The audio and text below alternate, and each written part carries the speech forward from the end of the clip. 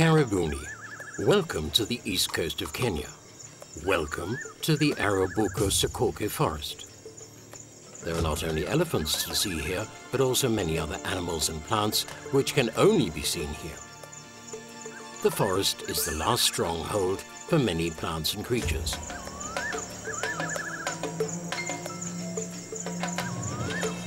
You could say that the Arabuko-Sokoke Forest is a biological treasure trove, even though it's only 40 kilometers long and 30 kilometers wide. The Arabuko-Sokoke, not far from the holiday places Watamu and Malindi, is one of the last remaining coastal dry forests left in East Africa. In the middle, you can come across the ruins of a town dating back to the Middle Ages, which has long since been abandoned by human beings. It was founded by the descendants of Arab traders and African coastal people known as the Swahili. Even today, the impressive ruins of Gede bear witness to the advanced culture back in the past. Then there are the trumpeter hornbills. The massive beak the bird has is not only a useful tool, but can also be used to impress others. This is not a fight, but rather their courtship behavior. You can also find a living fossil in the bushes, the tree fern. There are 2 rainy seasons each year, and this helps the growth of wonderful mushrooms on the forest floor.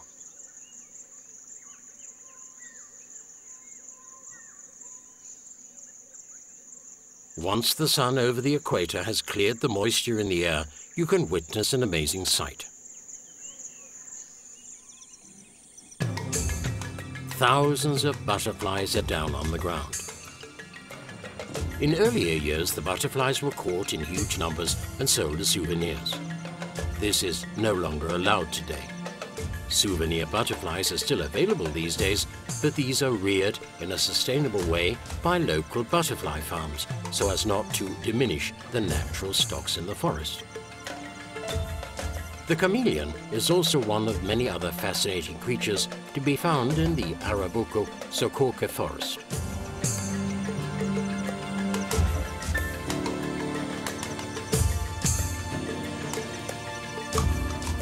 The strange movement it makes is a trick to help catch food.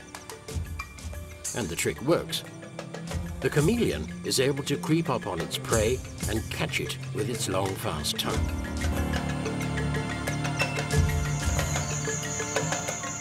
The western region, where the forest is dense, is also the home of the Sokoke scops owl. It's possible to sometimes catch a glance of this relatively small, rare creature and watch it for a while. A gold-rumped elephant shrew marking out its territory. It's one of the rarest mammals in Africa. It only lives in the few remaining dry coastal forests in East Africa. The trunk-like nose is used for both smelling and turning over leaves and earth to find the insects it needs. There's no other area in the world where you can observe this creature better than the Arabuko-Sokoke Forest. The nose, which is developed into a sensitive and highly movable organ, is something that we're familiar with in elephants, and this is where the name comes from. But the 2 creatures are in no way related taxonomically.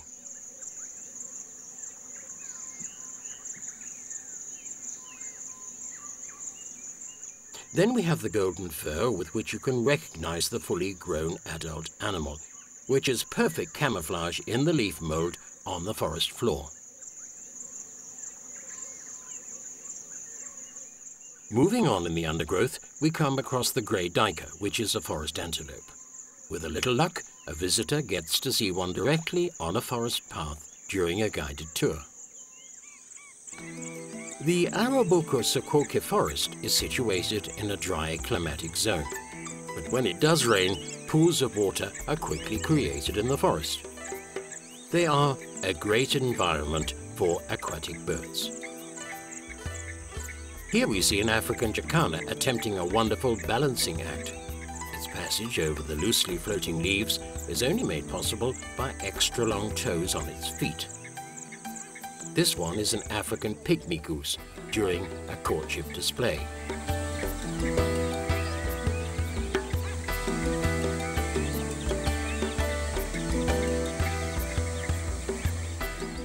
here we see the African fish eagle out hunting. The Arabuko-Sokoke Forest was declared a protected area as early as 1943 for the wealth of trees, wildlife and plants to be found nowhere else in the world.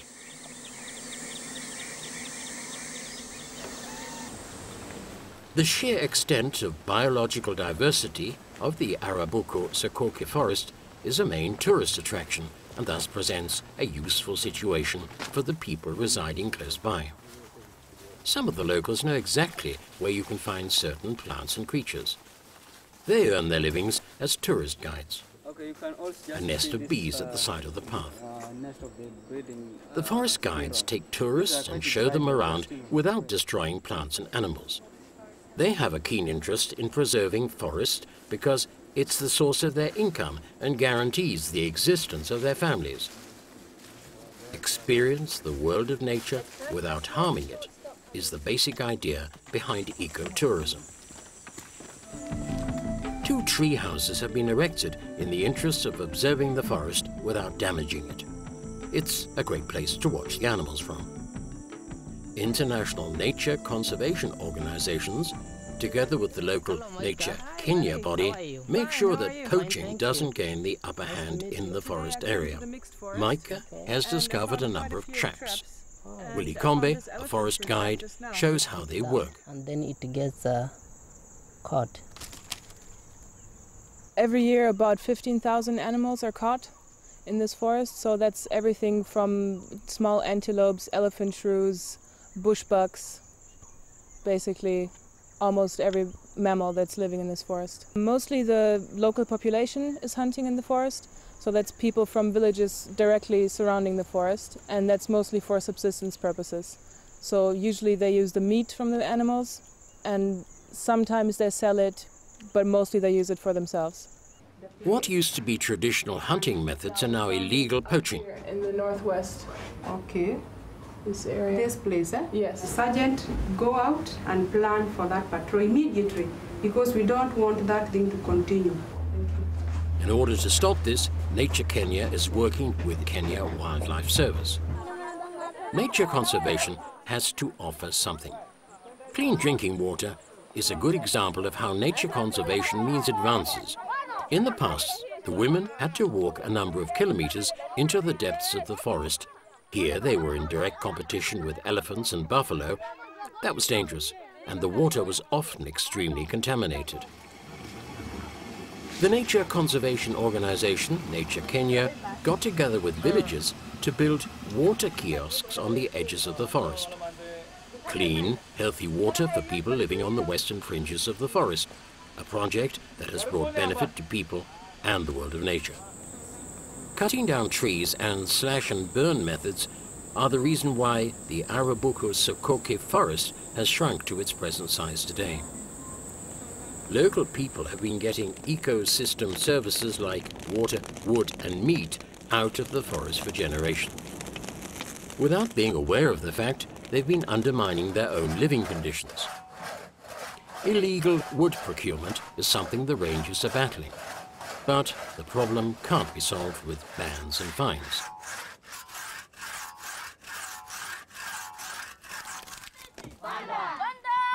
Nature Kenya, together with international conservation organizations, are now concentrating on environment education.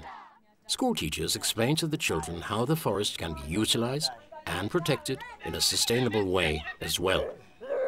In order to understand this, you have first got to know how a forest ecosystem works. Once the tree has been felled, it's gone forever. Play how to learn about nature. That's environmental education. A forest is a place where we have got trees. One, we have got trees. This is the reason why environment education in the schools in the Arabuko-Sokoke Forest has become a normal subject, like maths and reading and writing. The children tell their parents what the forest can provide for them. The school children learn what sustainable use means, so that something remains in the world of tomorrow of the wealth of nature that they describe so vividly in their songs.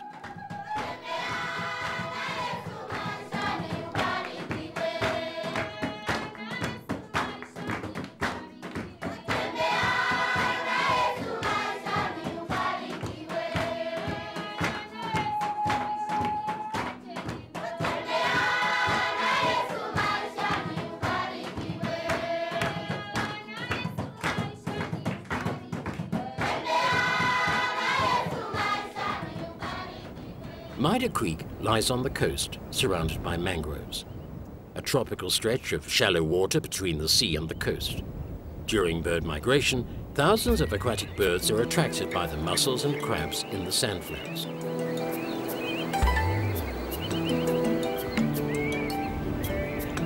Mangroves are the plants which grow in the stretches of brackish water between the rivers and the sea.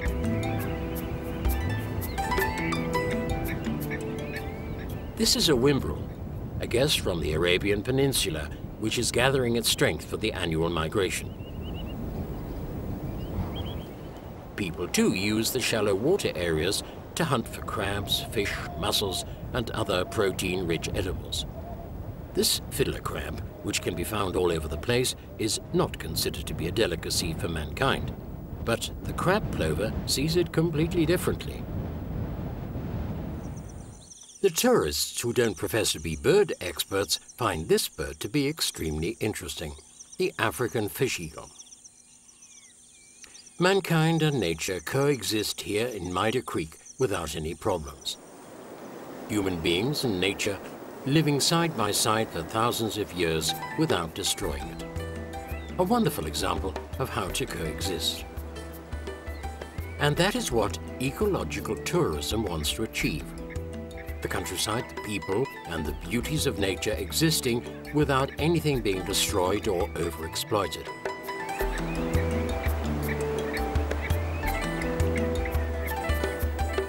Karibuni, Kenya.